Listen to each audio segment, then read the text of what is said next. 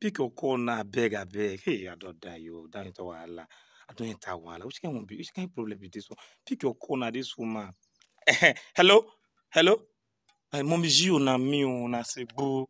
Hey, I beg, no verse for me. I be this. I told it when you call me. Well, the one I just come out and now they see Mommy Gio 10 missed calls. I said I don't have problem.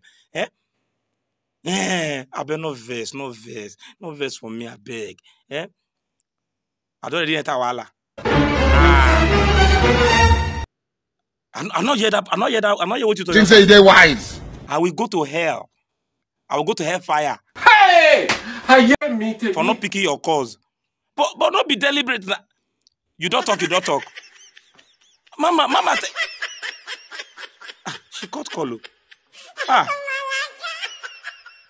Later still marry because of my lack of knowledge to wrong person.